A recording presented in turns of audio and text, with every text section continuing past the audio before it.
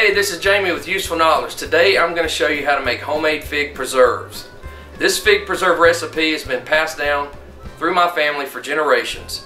It's figs, sugar, and water. So stay tuned. I'm going to show you how to make them, then I'm going to show you how to can them. Okay, the first thing you want to do is you want to go through your figs to make sure you don't have any rotten ones, like that one right there. And also to make sure you don't have any real green ones in here. Okay, once you've washed all your figs, you want to start cutting the stem off. And I just go through them and just cut them like that. For my fig preserves, I leave the figs whole and cook them down for about 2 hours. Okay, so I've got my figs washed and stemmed, and I've got my sugar and my water. And here's the recipe. For ever how many figs you have, and these are whole figs, you use half that amount of sugar. And then however much sugar you have, use half that amount of water. So here's the recipe for tonight. I've got 12 cups of whole figs. I've got 6 cups of sugar, and I've got 3 cups of water. And we're going to put this in this pot, and we're going to put it on a medium, and these things are going to simmer down for about 2 hours before they are ready to can.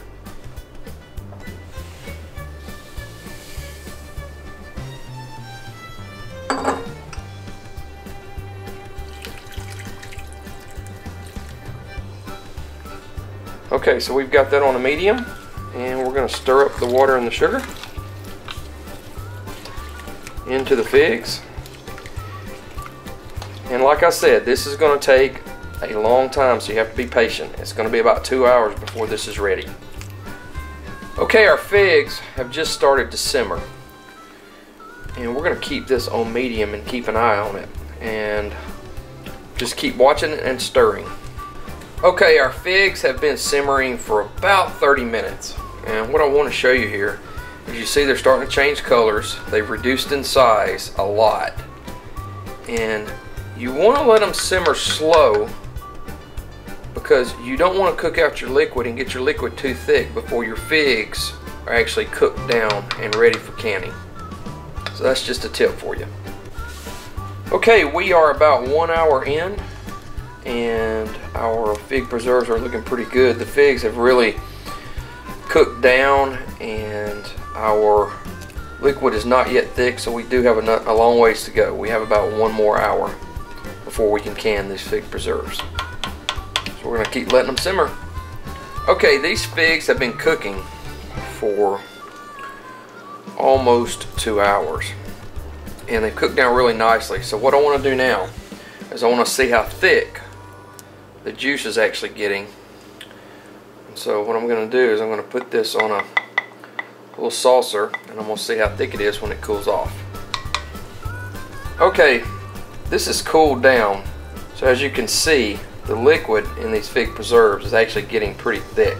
So this is almost ready. I'm going to go ahead and put the jars in the oven and put my lids on the eye over here and get ready for canning. Okay, we're going to go ahead and get our jars in the oven at 250 degrees. I'm expecting 4 to 5 jars of figs out of this batch, so I'm going to put in 1 extra jar just in case. Okay, our figs are almost ready, so we're going to go ahead and get our lids warmed up.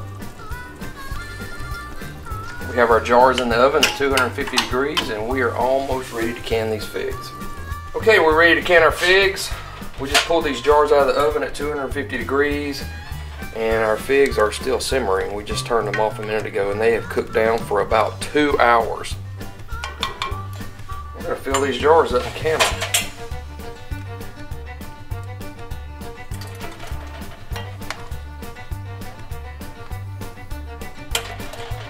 Okay, so what I like to do is fill the jar up with figs and then finish it off with some juice